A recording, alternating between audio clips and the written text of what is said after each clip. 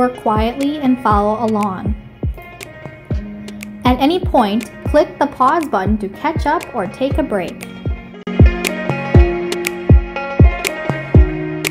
Alright artists, welcome to the art room. Today we're going to be making squish print bumblebees, and these are one of my absolute favorites because we're utilizing two colors, the color of the paper and the color of the paint or the ink in this case.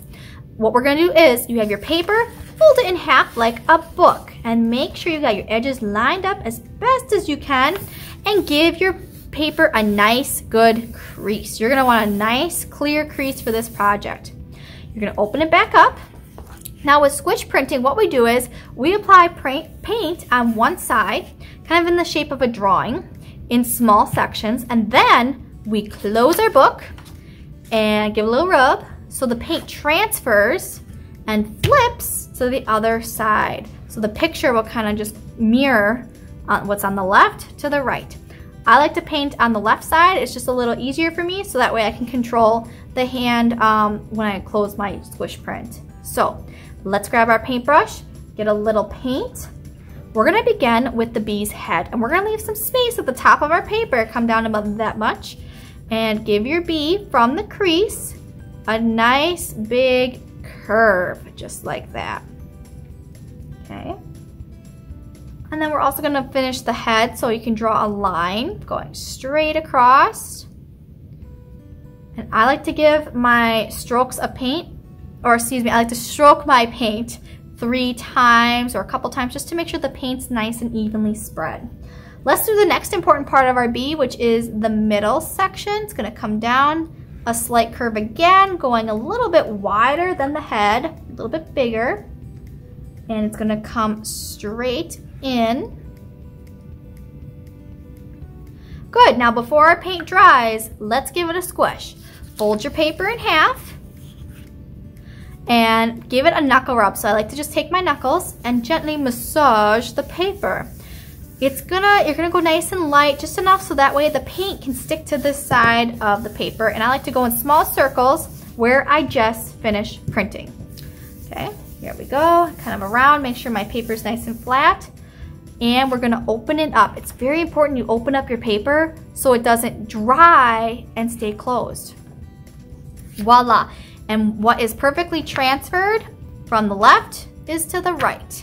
Let's continue on with our bee body. Okay, so from this point, we are going to come down a little more narrow. There we go. And we're gonna come kind of in like a point here. There we go. And I'm gonna give this a squish because my paint is drying relatively fast, and I'm sure yours is too. Little knuckle rub. Now just be careful when you get to the edge of the paper. When we squish paint between two pieces of paper, where is it forced to go? Kind of spread out and through that piece. There we go. If you get a little on the edge, don't worry, just keep rubbing and doing your thing. Here we go. All right, let's add some antennas to our head and kind of fill in. We're gonna work again from the top down of our bee. I'm gonna start with some antennas, and I just like to go straight out from the head, straight out, and a couple strokes. And I'm also gonna do a leg right away. So right above this section right here where the head and the body meet. Oh, you know what I did, artists? I painted on the left side. Oh, that's not gonna be good because it's different than the right. Let's squish it and see what happens. We wanna avoid this because my antennas may not line up and be the same. And the goal of a squish print is to be the same on the left and the right. Woo, I got some thick antennas now, but that is a-okay. We're gonna keep going. I just showed you what not to do, okay? So if you want a really good bee and you don't want super thick lines, don't do that. Anyway, we're gonna carry on, and let's go to our legs, working in this section right here between the head and the body. And right in that joint, we're gonna come straight up and out. Up and out. Very good. Let's give it a fold. And open it up. Awesome.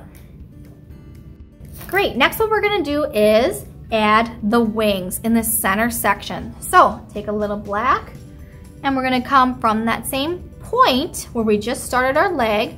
We're going to come straight out and a little up as well. And I'm going to leave some edge of the paper between this point where I finished and the edge. I'm going to leave a little bit of space. Okay. And I'm going to kind of come down from that point where I left off, and I'm going to give it a slight curve. Coming down just like that. And we're going to bring it back to the body, straight across. Maybe at a little angle going up. Now, the important part to make this look like a wing is the details. We're going to come in the center. We're going to do a nice curve up and down towards the other side in the center. And let's do that on the bottom again. We're going to start from the point where we started right here. Out and down and a nice curve. Let's go from this point of the bee. We want to go to this corner. So we're going to connect that detail to the corner, that nice line. And we're going to go from that point where we just picked up our paintbrush and go to the other corner of the wing. This will give our bee a nice detailed wing. Let's give it a fold. Knuckle rub.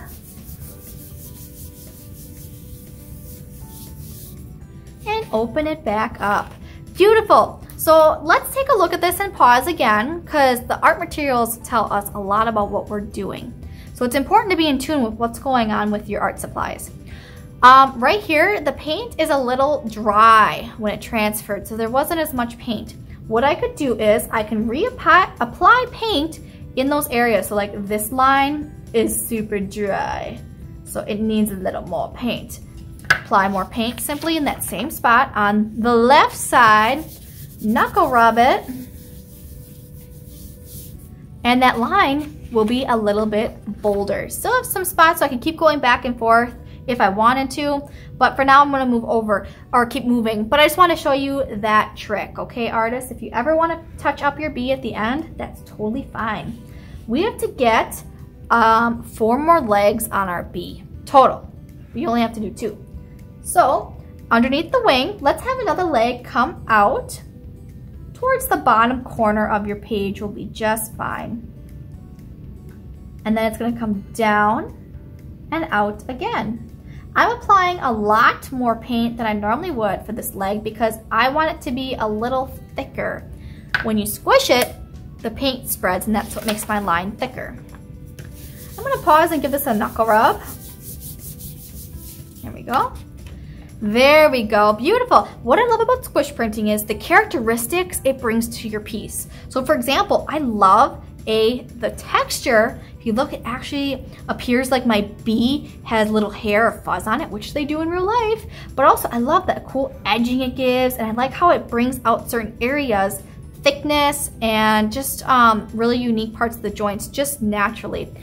That's what I love about squish printing. It makes the piece very unique in itself. All right, let's continue on with our final leg. We're gonna go towards the middle of our bee booty here and straight out, kind of going similar to the leg before. Down and out for the little feet. I'm gonna go back, and I just wanna make it a little thicker, kind of towards where the, like, I wanna call it the thigh, but towards the top of near the body. And I'm gonna give it a nice squish. Here we go, knuckle rub.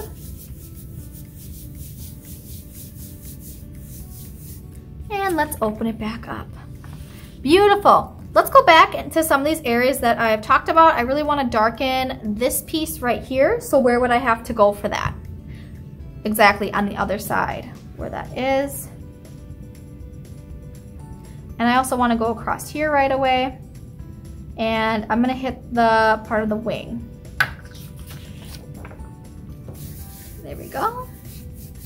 Now, what makes a really great successful squish print, I think, is those really nice bold lines.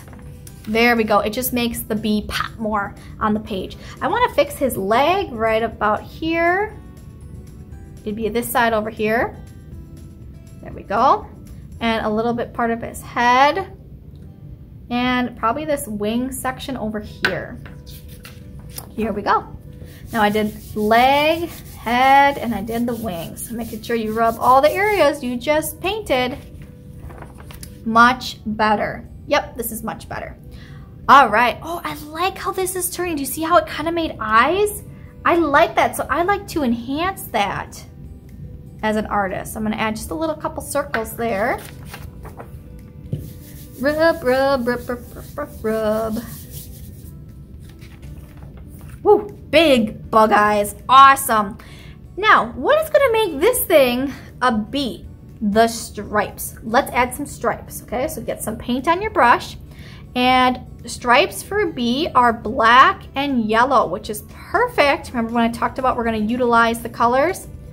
Well, here we go. I'm going to have some stripes come across the body. Remember, you're only painting half. Here we go. And knuckle rub.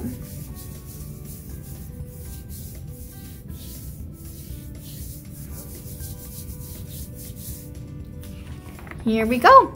Perfect. I absolutely love it. Now, if there's something you want to do to make your bee, I don't know, a little more unique, you could color the head black. I think they do have mostly a black head. Or maybe you want to make some lines thicker. I could make this line in here. I could totally color this in just to really separate the head and the body from the stripes. You can make your bee unique however you wish. Now, our next step in squish printing, I always like to let the paint dry. And then I like to cut it out. It just really separates it and lets me do more unique things with the print. But then I like to go in with a crayon and add some shadows and details and add more colors that way. So that's our next step in squish printing.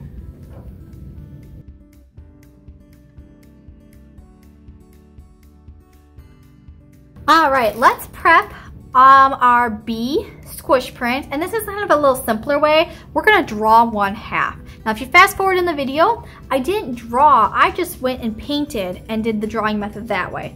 But if you're just starting out for squish print, this is a much easier way to do it to be sure that you have a successful print and to not worry about all the itty bitties with the paint and all that. So let's start by folding your paper directly in half, making a book.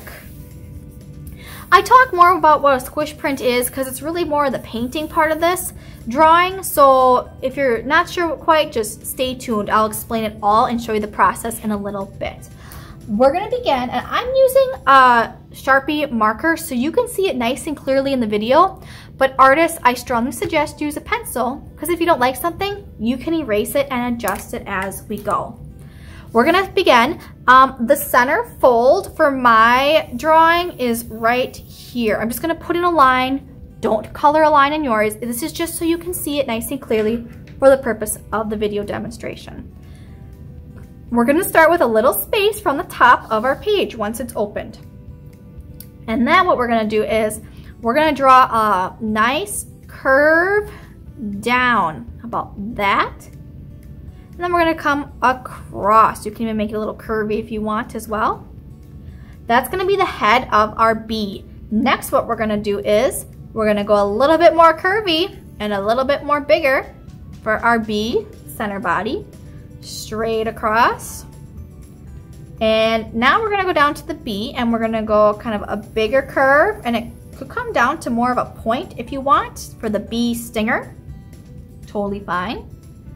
All right, let's go back up to the top and we are gonna have a line, maybe a little circle if you want. This is gonna be the bee's antenna.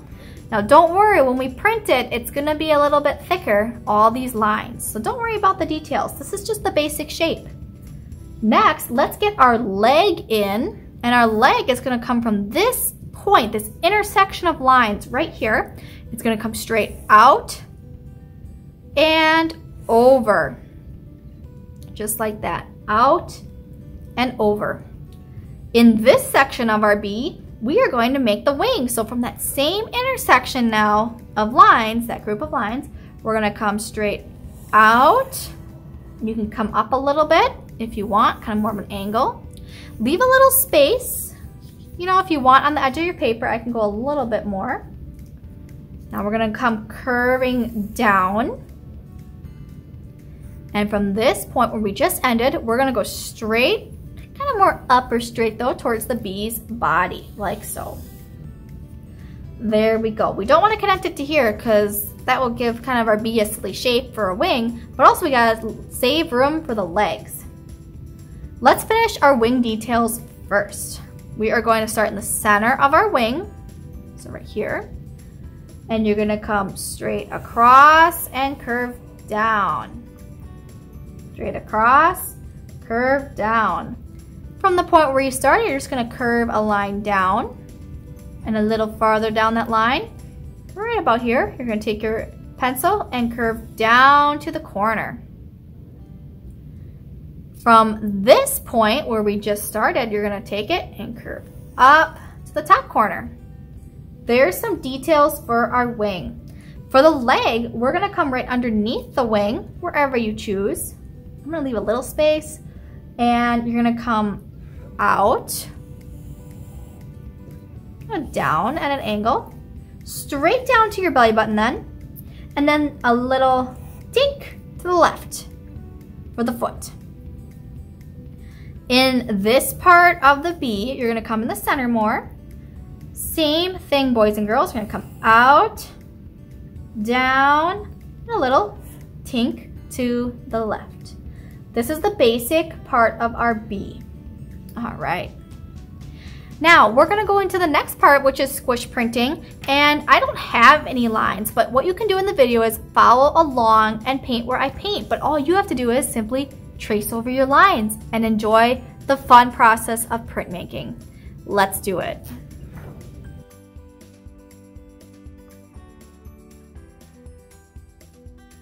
In this video, we're going to talk about how to make our bee look more 3D from our squish print by doing some basic coloring techniques. We're going to start with, I have all these crayons. I have a yellow, a gray, a white, and an orange. I'm going to start with the yellow. Now you might not be able to see this, but it does make a little bit of a difference. In our squish print, we're going to be using this kind of like a coloring book, and inside the spaces along the edges, I'm starting on the left here, we're gonna just add a little bit of yellow and kind of fade it towards the center of the bee or the crease of our paper. Do you see how it kind of transitioned? And I'm gonna do that to the other side. The reason we're doing this, artists, is because on your body, there's different shadows, okay? Even like the edge of your arm is a little darker, you know, depending on where the light is. So I just kind of go around that side of the space of the bee. Go.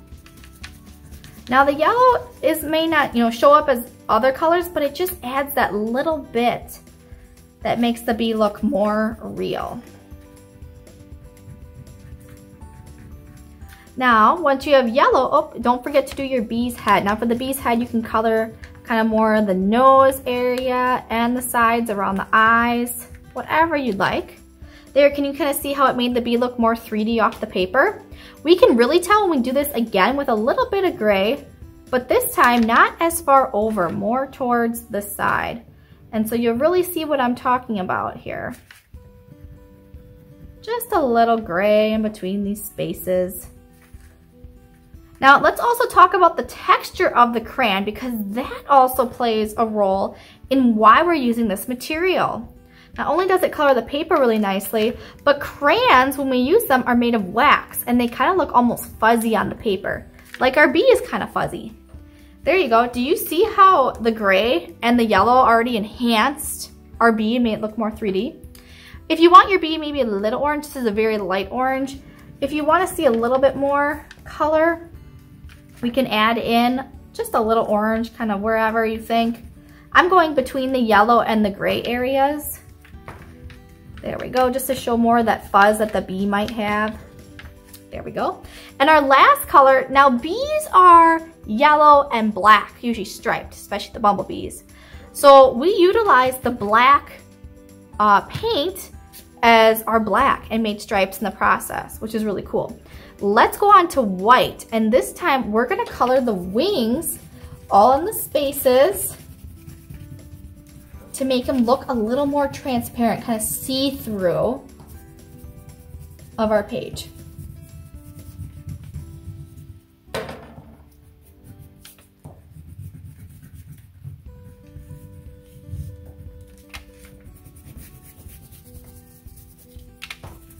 This also helps us be able to tell the difference and give it more variation, different shades of yellow. We are making a lighter shade of yellow. And it just, once again, makes it look more 3D and more realistic. Okay, so I colored my wings. Now, this is my favorite part of doing this. We're gonna take our white crayon and we're gonna go over some of the lines and kind of trace around the wings here. Do you see what I did here? I kind of did a little earlier. This is gonna make our artwork look extremely neat and give the wings like this really cool halo effect. By halo, I also mean like that they're glowing or that there's movement, like the wings are moving really, really fast. And it's adding another shade to our wing, more color, more fine details. Shade would be like the light gray color that we mix with the black and the white. Do you see the difference between these wings and how nicely they're looking? I'm gonna do this right here. There we go. Kind of see the difference. It made our work overall really nice and clean. That's what we want. We want nice, clean artwork, artists. So I'm just going along the side of the black in that space to the right side now. You might need to press a little hard on your crayon, just a heads up. There we go. Now, absolute favorite part is I'm gonna use this white crayon. I'm gonna go over some areas on my bee. It can be maybe part of the stripe. Maybe I wanna do this part of the leg and maybe a little bit. This is gonna add a little bit of highlights. Highlights are different bright areas that the light touches on our body or on our subject matter. And you'll see how it really is gonna increase the contrast between the colors, the difference. Here it really made the bee look like he had some shoulders, some lines. I'm gonna divide the legs and the wing from his body just by adding this simple line. Now you don't have to add these lines in the same place as I am. You can add them wherever you see fit. You can trace around your whole bee. So I really like this bump here. So I'm gonna kind of exaggerate it or draw more attention to it in the shape of his little feet. His antenna. Same over on this side. I'm gonna make it a little different, maybe around the toes more. This one, the heel. And a little bit around the wings as well. Now, if you get a little outside your line, don't worry. Remember, we talked about how the squish print, we're actually gonna cut the bee out and make it look more real. So no worries. And what you can do is you can even go around on the eyes if you wanted to do something with them that way. Made them look more 3D.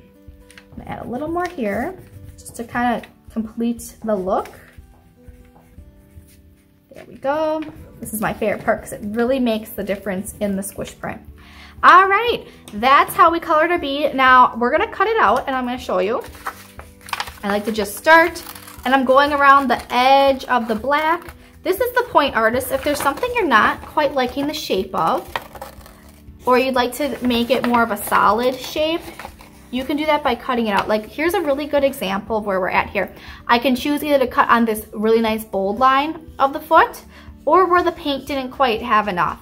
And there's still a line, you know, you can kind of see two different ways. I'm gonna look at the other foot and I kind of want them to be the same, or I could make them a little different, doesn't matter. And I'm gonna actually keep it solid black for my choice as an artist. So I'm gonna turn it. And I'm just gonna cut all the way around my bee. If I like some bumps, I can keep the bumps or I can just cut it really straight. Okay, you just wanna do a really nice job cutting it out, okay? And maneuver the paper. I'm gonna cut my bee out and thanks for joining me with our Bumblebee squish print.